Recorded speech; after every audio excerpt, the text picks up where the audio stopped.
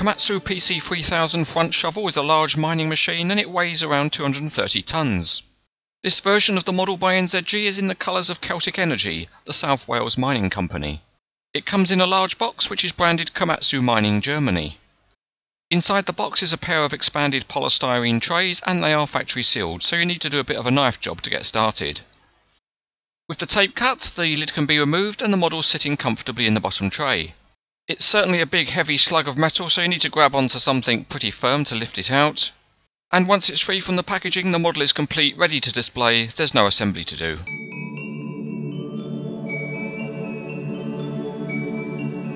There's very little in the way of detail underneath the model, but the track pads are certainly interesting. The metal tracks sit on some fairly plain looking track frames, but the large drive sprockets have got some detail. There are plenty of metal handrails and ladders all around the model, and although they're very strong, they do look a bit fat for the scale. One nice feature though is the high quality graphics, and they certainly are sharp and clear. There are some very large grills on the side of the body, and these are modelled quite effectively. At the boom foot, the detailing is fairly simple and plain, but there's more detailing around the cab, which has mirrors and realistic looking windows. There are a couple of windscreen wipers on the front, and the interior detail looks okay. There are some textured walkway surfaces on the top, and the equipment boxes are fairly simple. There are rubber hydraulic hoses which go into the boom foot, and there are hydraulic pipes modelled in the boom. The boom and arm are heavy castings, and small rivets have been used at the connections, but it would have been nice if there had been hydraulic hoses running to all of the cylinders. The heavy metal shovel has lifting eyes modelled at the top, but there are no hydraulics modelled for the split opening mechanism.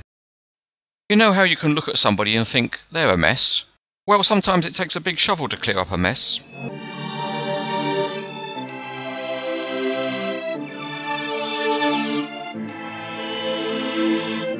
It's time to put the big Komatsu out on the test track, and there's too much friction for the tracks to roll on a smooth surface. But when you lift the model up, it turns out the tracks can roll very smoothly, and that's in part because they've got working rollers both on the top and the bottom. The tension's kept in the track by spring-loaded idlers, and if we try it out on a rough surface, then the tracks can be made to roll. The body of the shovel can be made to rotate, but the mechanism's fairly sticky, so it's just not quite as nice and smooth as you sometimes find.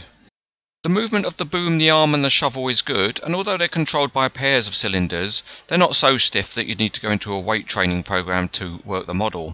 In order to let excavated material out of the shovel, the split shovel mechanism works well, and we'll see more of that in a moment. And after you've done a hard shift of digging, you can lower your shovel and give the machine a rest. To see the shovel working, here's the Komatsu unloading into a Caterpillar 785D mining truck. The other feature the model has is the access staircase can be lowered, and it's pinned into position on the model, not that it really needs a pin because it stays up okay on its own, but it smoothly lowers down to let the operator on and off. This model from NZG is a very strong, heavy piece of metal and you wouldn't want to drop it on your foot. It's an older model, so the detail level is not the highest, but it looks good in Celtic Energy colours. If you pose it with other models, it looks impressive, so overall it's recommended.